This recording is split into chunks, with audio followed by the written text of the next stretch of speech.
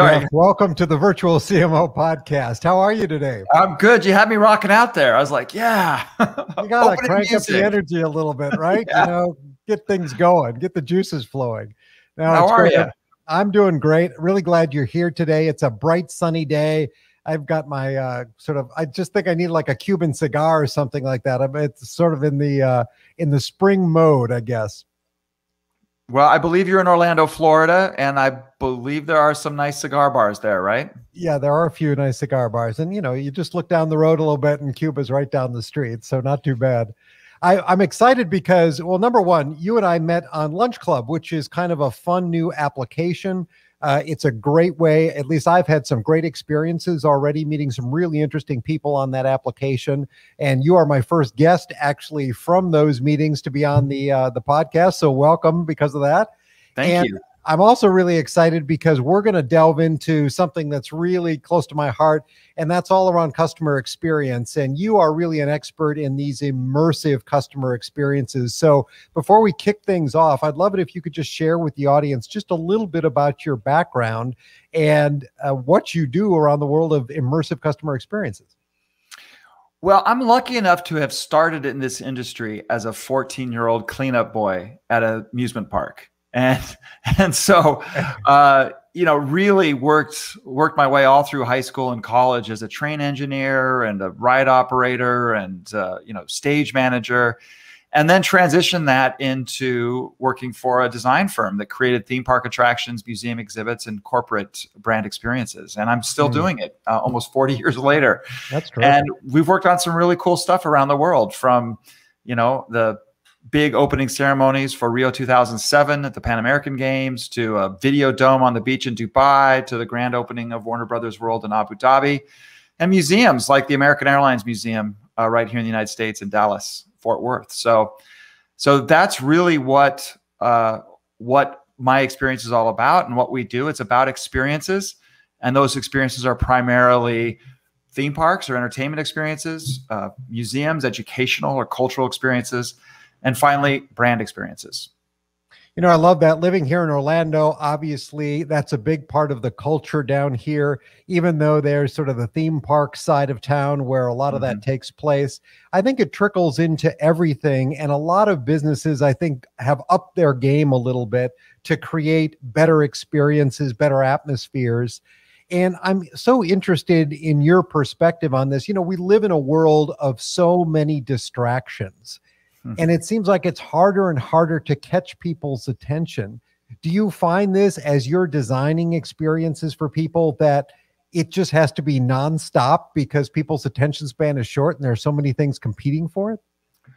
Well, you know, I would have probably said yes, but then last week I was in Orlando and went to Discovery Cove for the first time.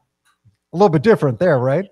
Yeah. And you know, Discovery Cove was magical, and it was way better than I thought it was going to be. I mean, I knew it was going to be cool. I've been to SeaWorld a number of times, Aquatica, and I thought, well, let's go to Discovery Cove. And you know, it was an escape, and it was relaxing, and there weren't very many distractions, and we had a wonderful time. And so I think what Discovery Cove proves, and it is true, is that it depends what people are looking for. And some people are looking for an escape in different ways. Some people want the nonstop rush of a theme park, and other people want to slow down. What's ironic about all of this COVID stuff, and there was just an article the other day about this, and it's certainly what I'm hearing from people that I know that are involved with Disney and Universal and some of the major parks, is the attendance restrictions, the capacity reductions because of COVID is actually improving the experience for guests because they can slow down. I mean, it used to be, so since the pandemic hit, we've done 3 days at Universal in August. We did 3 days at Disney in November. We did SeaWorld at Christmas, and then we just did Discovery Cove just this last week. And yes, we have to wear a mask, and yes, there's social distancing, but it's more enjoyable because it's just not so crowded, where you're not just feeling like you have to rush everywhere you go. And that's really nice. And the other thing that's happening and again, I have this unofficially, so please don't quote me as an official source, but while attendance is down, the per capita spending is way up. Oh, way interesting. up. Really? And, I wouldn't have expected that. Well, you know, when I thought about it, when I was told this by a colleague of mine, I was like, well, that makes sense. They said, what do you mean? I said, well, when we went to Universal, ordinarily when we go to Universal, we're like running from ride to ride. We're grabbing a hot dog on the go, maybe some popcorn, a butter beer, and we're just pushing and pushing and trying to get everything in. But because of the pandemic, things are a little more relaxed because it's not as crowded. And probably more importantly, the only time you can really take off your mask is when you sit down to eat.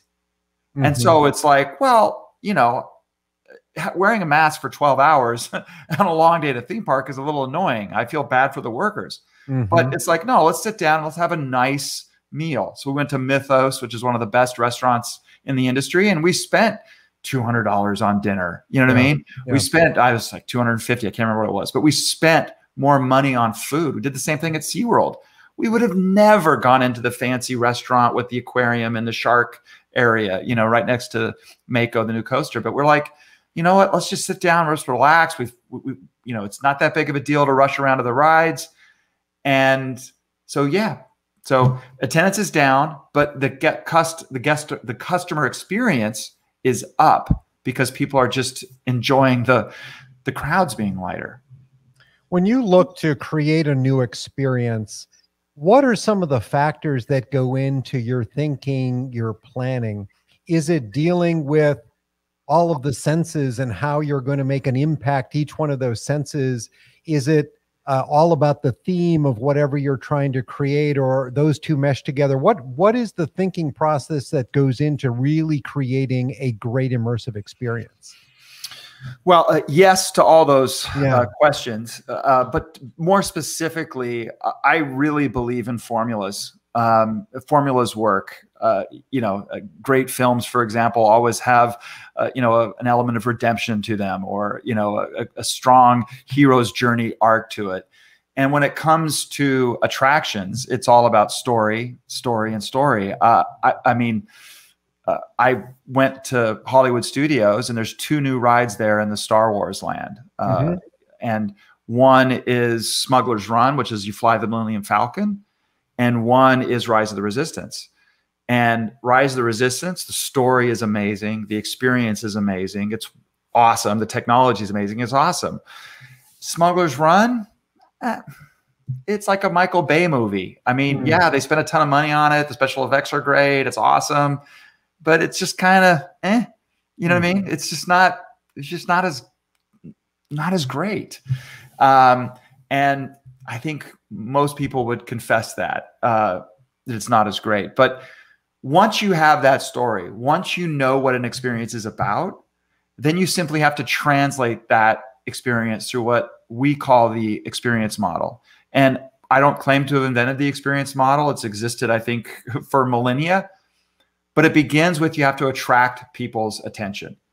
And so whatever you're doing, whatever your story is, what is it that's iconic about that story that's going to draw people into the experience? So, you know, having just been to Universal Studios and, you know, Islands of Adventure, what is the icon that draws people into to Hogsmeade and to Hogwarts? Well, it's the castle. It's this big icon of the castle that draws you in. Okay. Right. Once you draw someone into the story, then you have to build trust. You have to build that trust. And again, let's use Universal Studios as an example. Trust is this authentic cue that walks you through Hogwarts Castle. And when I went to that for the first time with my daughter, Zoe, who works for us now as an illustrator and designer, she was 14. And she said to me, she's a huge Harry Potter fan. And she said, "Dad, this is legit." This is what you want to hear. Yeah, this is legit. So immediately you have that trust built. Then the third step in the experience model is you have to give them the information they need to move forward in the journey. It's inform. You have to inform them. You have to give them information. So you go into the pre-show, Harry, Ron, and Hermione come out in the Defense of the Dark Arts classroom, and they give you the information you need to move forward in that journey. And then fourth is really what it's all about. It's internalizing that emotion. It's really the thrill. It's the emotional impact. It's riding a broom and it's the ride itself. And then finally, you want people to do something. You want them to act. And all great theme park attractions obviously are about exiting through retail because you want people to buy something. But the very best experiences involve you in the story. You become part of that story at the end. And so what's great about the Harry Potter attraction is you're standing there in the retail experience and you're seeing all these jerseys and you're like, okay, which one of us is Hufflepuff? Which one of us is Gryffindor? Which one of us is Ravenclaw? And which one of us is Slytherin? You become part of the story.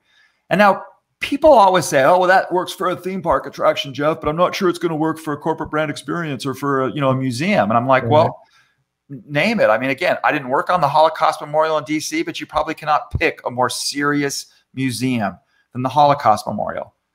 Attract, what draws you in? The architecture, the aesthetic of this industrial complex that just has an emotional reaction and draws you in. Okay, how do you build trust? A series of exhibits that tell you the backstory of the Holocaust and anti-Semitism and the whole backstory of the rise of Nazism. Okay, information, small little video vignettes, little video theaters that give you the information you need on the Holocaust. Yeah. But it isn't until you're immersed in the tragic scale of the Holocaust and you walk past the hundreds and thousands of shoes and all the family pictures. Once you're immersed in the scale of the Holocaust, the message internalizes and it really hits you. And then you don't exit through retail there. You go into a rotunda. It's almost like a chapel. It's like a shrine. And it's not a synagogue, but it's almost a little religious where you go in this burning flame. And what do they want you to do? Resolve that this will never happen again. And that experience model works. Take it to a corporate brand experience, take it to an event, take it to a speech, take it to a theme park. You attract, you trust, you give them the information they need, you internalize the message, and then you act, you get them to do something. And that's really the formula that works when you're creating experiences. Immediately what comes to mind are some failed experiences on a pretty large scale. So I think of Las Vegas. I think of Excalibur. I think of Circus, these huge, big themed hotels, but there's no story. It's just a hotel that looks like a medieval castle or a hotel that looks like a big circus tent. And I know that those are not the most popular hotels in Las Vegas anymore, but it strikes me because there really is no experience other than the architecture or what appears to be some kind of a story, but there really isn't a story that captures you in any way. And I think the other examples that you see are projects where the architecture is dominant. Certainly there's a lot of museums where it's all about the architecture.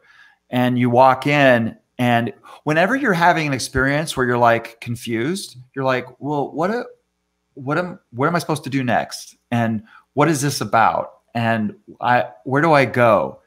And it feels disjointed. That's because one, there's not a great story. And two, they didn't translate that story using that experience model. And it's really hard to stick to your guns when it comes to the story, because a story by its very nature is limiting.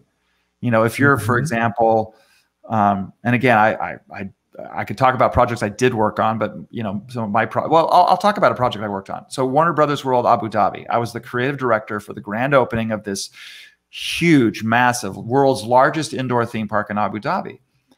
And the story there, in its simplest form, is about connecting with heroes and connecting with villains. Okay. And what would you prefer? Because you can connect with Wile E. Coyote, hero, villain, or you can connect with the Roadrunner, hero. You can connect with Batman, hero, or you can connect with the Joker and a villain. You can connect with Bugs Bunny, hero, or you can connect with Daffy Duck, villain. Sure. I like Daffy. Is he a true villain? I'm not sure. But the whole experience is about connecting with heroes and villains. And so if it's going to be a fantastic experience, you have to really kind of limit yourself to celebrating heroes and villains. And that can be limiting. But when you limit yourself by focusing on the story, you create a much better experience. So obviously some of the examples that you cited there, whether they're the theme parks or others, they have this great catalog of stories and characters that most people know and can relate to. So it makes that jump a little bit easier. But what if you're a company that sells computers or software, or, you know, you have a business that doesn't really have those kind of stories, that kind of imagery in people's minds? How then do you create an experience that really moves people, that gets people into the story? Again, I think it goes back to what the heart of the story is about. You know, one of my favorite projects I ever worked on, and this was years ago, was the Lockheed Martin Space Experience Center. Okay. And what's the story for the Lockheed Martin Space Experience Center? You know, after we did all the research, we came back and we said, well, really the story is about just how hard space travel is. And working in space and sending satellites to space. And it's just really, really difficult. This is a really hard thing to do. I mean, the companies like Lockheed Martin, Boeing, and now SpaceX make it look very easy, but it's really hard. It's really hard work to figure it all out. And so that was our story. And then the second thing we did is we then started to translate that story into an experience. We came back with a very radical plan for them, and they had kind of envisioned, well, we would make it look like outer space. Like people would come in, it would be dark, there'd be fiber optic lights in the ceiling and all that stuff. And we're like, well, yeah, but we're like, none of your employees work in outer space. All of your employees work in these clean room environments and, you know, in Denver or Sunnyvale, California, where they're building satellites and GPS and the Hubble Space Telescope and all these amazing things. And so we created a museum-like environment with basically, you know, light gray carpet, white walls, white ceiling, and really kind of created this white room environment for them.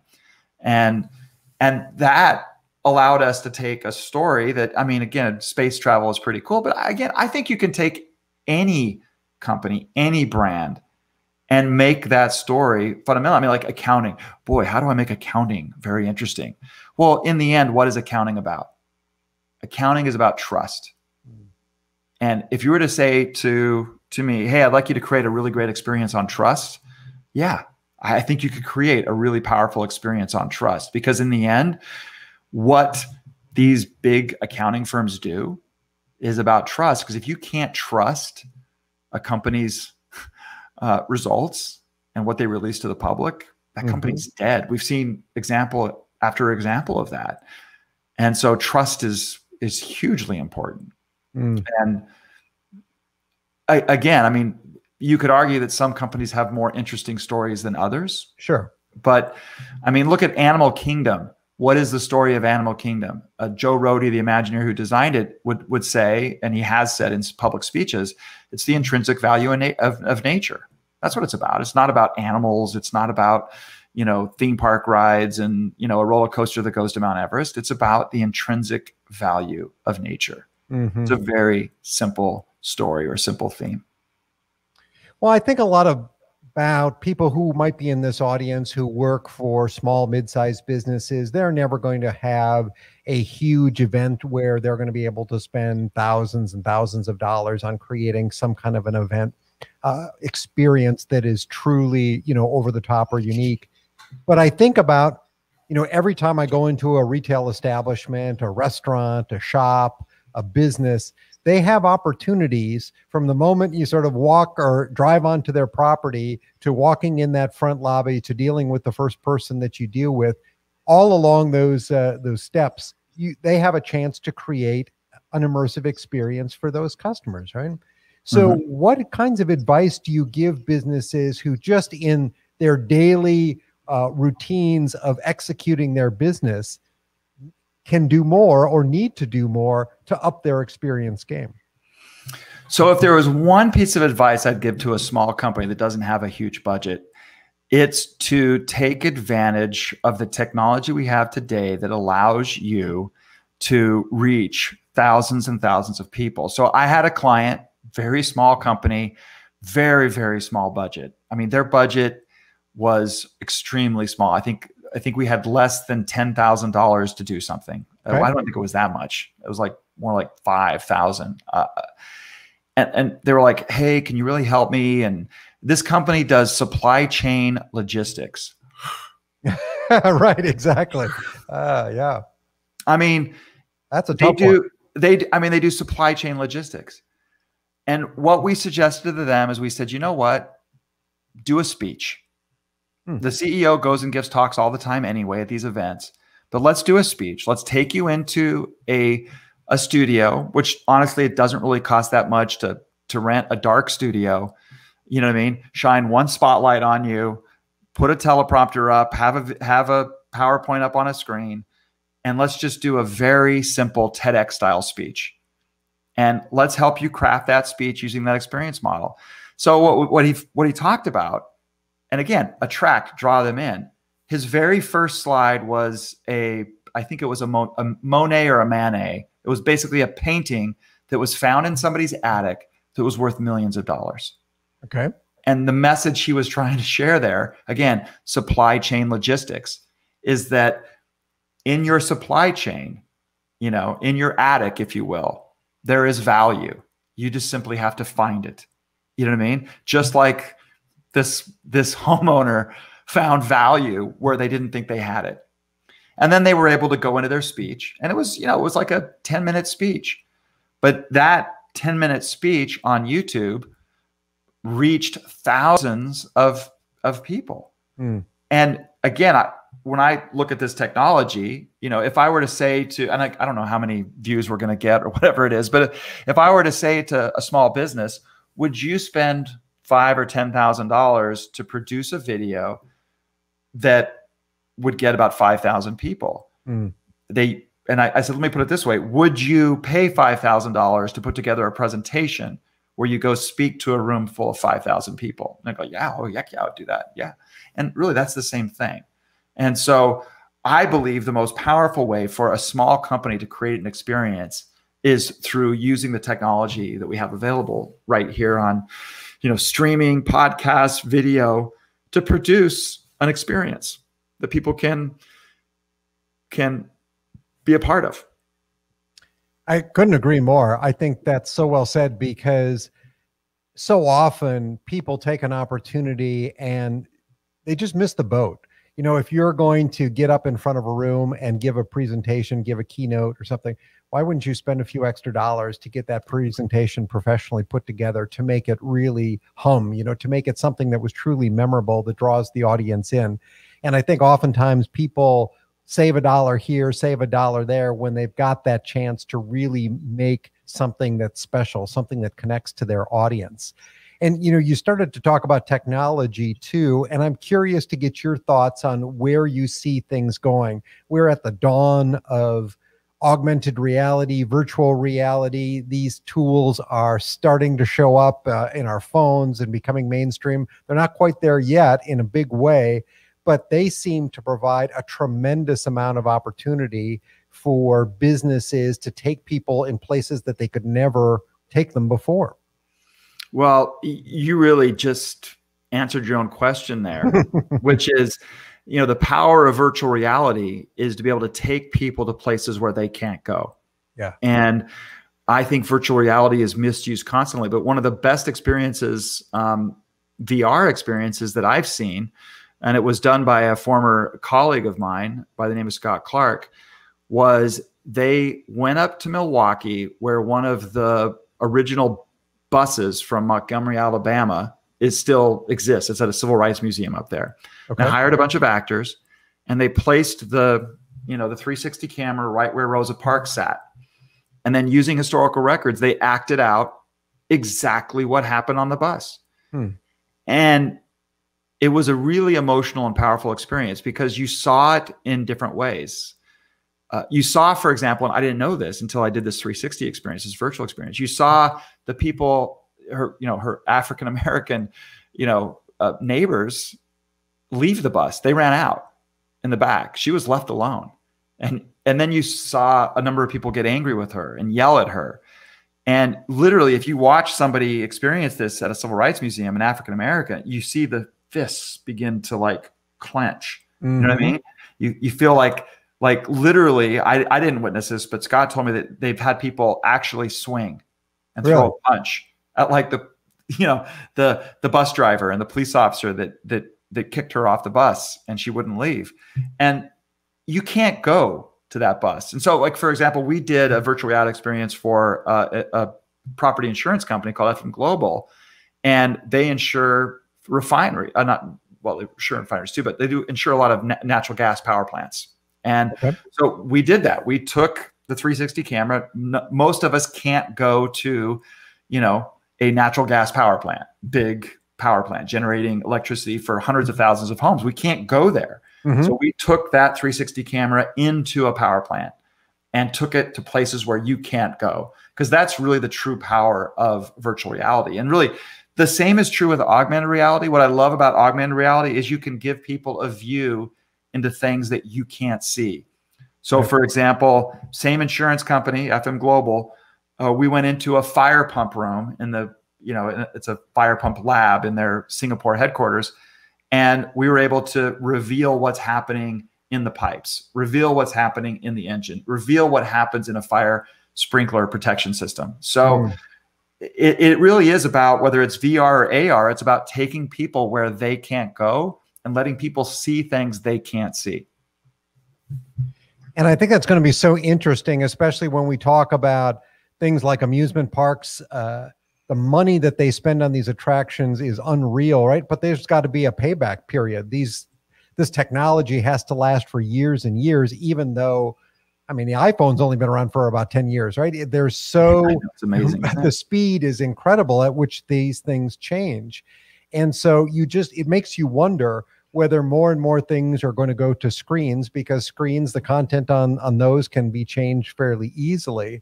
But yet, we circle back to where we started in this interview when you talked about Discovery Cove and something that doesn't have screens at all, that's just an immersive experience within nature. Last time I checked, Hawaii hasn't gone out of style yet. There are still places where you can go that don't involve a lot of technology.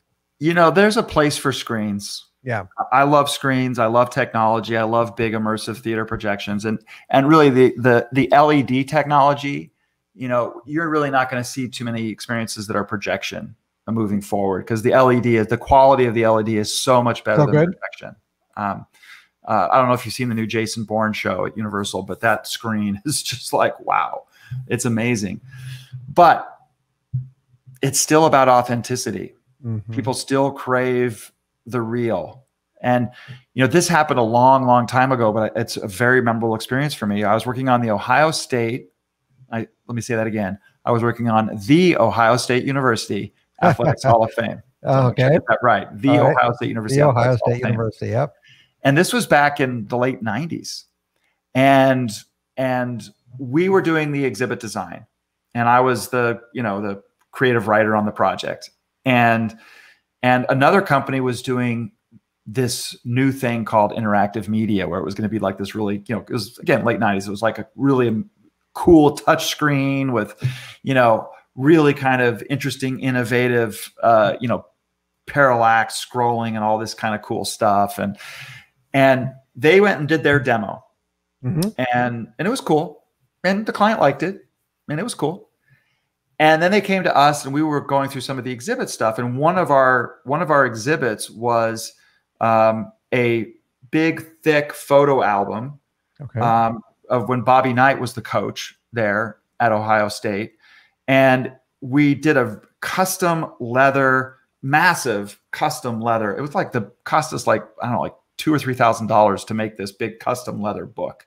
And it was like really thick pages, and it had like the big block O, like in a metal, like screwed into it, but it was leather. And it was really, I feel like I'm Ricardo Montalban, rich Corinthian leather, right? It's just like this really nice leather, big, massive. I mean, bigger than a coffee table book. It was massive because it had to be indestructible, basically. Right. And so they do their fancy demo on all the touchscreens, interactives. And then we plop this leather book. Sorry, I didn't mean to shake the camera and everything. We plop this book right on the middle of the table. And the first reaction is the client gets up and they rub their hand across this book and they feel the leather. right? And then I'm not kidding. She leans forward and then she goes, oh, don't you love the smell of like a new leather book or a new leather purse? You know what I mean? You know, and then she went to open it and she picked it up like this, you know what I mean? And turned it like that. And that's the difference between real and authentic versus technology. I mean, I love technology. I mean, look, we're on technology right now. I love technology, but nothing replaces that authentic, real experience. And so anytime you are doing an experience, you have to remember that. You have to balance the technology with the authentic and the real experience. I love that. You know, it sounds like a plot line for Wall-E or something like that. Remember when all those people are floating around in their little armchairs with TVs in front of them, and, you know, at the end of the movie, they just, you know, want to get out of their spaceship and walk around something real. And I think there is a danger of that. And I think I've seen some billboards lately. I think they're over in Singapore, that are just amazing, that show, you know, hands coming out of the wall and things like that because of. I saw that one too. That was just yesterday. The hand. Yes, exactly. And it's really amazing. cool. And it's those screens you're talking about that have gotten so good. But I also think that people are going to get just overwhelmed with this stuff after a while, and there's going to be a desire for real. And I think those real moments, those real opportunities for connection are still going to win the day. Yeah, and you can't forget as well the human interaction.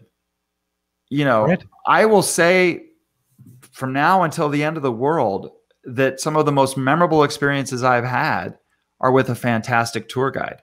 And if you have, I mean, what makes, for example, the NBC studio tour is whether you get a good page or not, whether you get a good tour guide. If you get a great tour guide, oh my gosh, it's fantastic. If you get, you know, I mean, Rise of the Resistance is fantastic from a technology perspective, but the most memorable experience for me on that new attraction was being treated rudely by Disney employees because they're dressed up as Imperial soldiers and I'm a rebel that's being taken prisoner.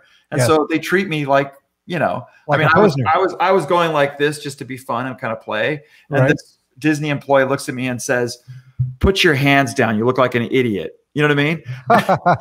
And it was fun. It was fun to have that human interaction. And so, you know, we sometimes forget that human interaction, all the technology should be there for is supporting that human interaction. So if you're doing, for example, a corporate brand experience and you're doing, which I worked on the CNN studio tour. The technology that we added to the CNN studio tour was all about enhancing the tour guide's job, because the tour guide's job, he or she were the ones that were going to connect with the guests. I love that. And I think that's a great place to sort of wrap things up with today, because I think that human interaction is just so powerful.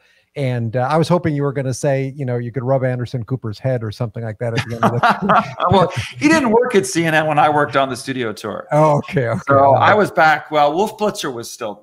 I don't know if you'd want to rub Wolf Blitzer's head, but yeah, just a little different. This was a while ago. This Bernard Shaw was still at CNN. Oh, sure. I remember Bernard Shaw. Yeah, I worked on the CNN studio tour. So yeah. Anyway. No, that's great. Hey, Geoff, I know you're also an author. I'd love for you to tell the audience a little bit about your book and also a little bit more about where they can find you online. Sure. So when the pandemic hit, my daughter Zoe and I decided to put out a book, and we did it in record time, 5 weeks, and we published The CEO's Time Machine. It's a quick read. There's an illustration on every page, and the story is about a Elon Musk type of CEO who's turning over the reins of his company to his protege, a young woman who works there. And the last thing he has to do before he retires and gives her the company is to share his secret. And his secret is his time machine. And so that's the story of the book. It's a business parable, if you will. What a fun thing to be able to work on with your daughter. You know, I love working with my daughter Zoe. She's a fantastic illustrator, designer, and you know, she graduated from Auburn University and then spent 2 years in St. Louis, and we were able to recruit her away from St. Louis and bring her down here to the Low Country to work with us on experiences. Yeah, that's terrific. Keeping it in the family. I love that. Geoff, where can people find you online? The quickest way to find me is just Geoff Thatcher. I'm on LinkedIn, Instagram. You can message me, or you can go to ceotimemachine.com. Hey, that's great. I really appreciate you being on the show today. Love talking about customer experiences. You've obviously had a chance to work on some amazing projects in your career. No doubt there are many more in store in the future. Can't wait to see how you bring these stories to life with technology and that all-important human touch. Thank you so much. Thanks for inviting me on the podcast to talk about it. Appreciate it. Absolutely.